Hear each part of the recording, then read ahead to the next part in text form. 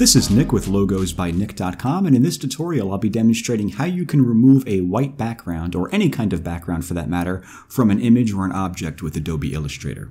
So we'll get started here in Illustrator. As you notice here, I have my example image. If I click and drag this off of the canvas, you'll see it has a white background like that. What I'm going to do to get rid of that white background is I'm going to create an object with the pen tool that I use as a clipping mask. Now let me show you how to do that. Before we get started, just come up here to where it says View. Make sure you have nothing selected here. I think by default it chooses Snap to Pixel and Smart Guides. Those two things, although they're useful, they're going to get in our way with what we're doing here. So make sure you have everything disabled here. So just go ahead and click on that if it has a check mark next to it to disable it.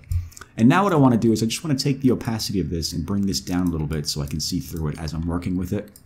And now I'm going to zoom in on this object over here by holding Alt and rolling up the mouse wheel. And if you want to move the page around, you can just press down on your space bar and then click and drag like that. Now what I'm going to do is I'm going to grab the pen tool and I'm going to start tracing an object going around the edges or the perimeter of this object that I want to crop out from the white background there. So I'm going to click to create a point right in the corner here. Let me move up like this. I'm going to hold Shift to bring this line straight up like that. And if you want to lock it onto the vertical axis, you can hold Shift and it locks it right in place. Let me zoom in a little bit. I'm going to click just short of that rounded corner because we do have a rounded corner there. And then I want to come over here and click and drag and then hold Shift and bring this line out like that. And now if you notice here, we have like a white fill getting in the way. So what I want to do is I just want to click this red X right here to get rid of that. And what I'm going to do now is I'm going to press Enter on the keyboard to end that curve. And I'm going to click on this line again. Let me zoom out a little bit. And again, hold Shift, bring this all the way across like this, like that. Same thing over here. Click and drag like that. Press Enter to end it, and then start back to where you were.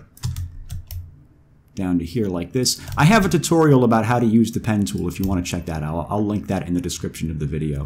So what I'm going to do is I'm just going to go through and finish tracing my object over here, and I will continue on when I'm finished. And once you're finished up, once you get to the point where you're ready to finish the shape, all you have to do is click on your starting point over here, and that'll close the path like that. And it may be difficult to see with the example image I'm using, but if you come back to the Select tool, you can click and drag on this object to see, oops, you can see that I've clearly created a custom object in the shape of the photo there. So let me undo that to put that back. Let me click on this. First of all, let me click on the image and bring the opacity back up. What I want to do now is click on the object that I just created, then hold Shift and click on the image and go to Object, Clipping Mask, Make. And if you notice there, the white background is now gone. So what we have to do now is save this image and finalize it so that we can use it as we'd like.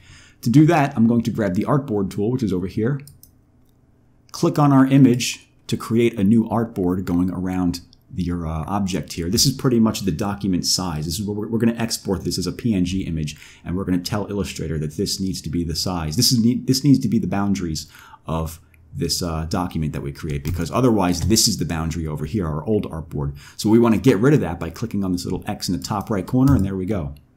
Now let me go back to the Select tool to get rid of that. All we have to do now is go to File, Export, and go to Export for Screens. And right here where it says Artboard number 2, go ahead and name that whatever you want this file to be named. I'm going to name this Screens. And go ahead and choose your folder where you would like for it to be located. I'm just going to place it in this folder here. And over here you could choose what type of format you'd like to use. If you want to maintain that transparent background, make sure to use PNG, use a 1x scale, no suffix. You could add other formats if you'd like, or you could remove them by pressing the X right there. I just want to export a PNG with a transparent background. So I'm going to go ahead and click Export Artboard. And I have the folder opened on my other screen here, but I'll open it up for you. As you can see, there is the image that I have cropped out. I have removed that white background with Adobe Illustrator. So that's how you can go about removing white backgrounds, or any background for that matter, with Illustrator. If you have any questions, let me know. And as always, thanks for watching.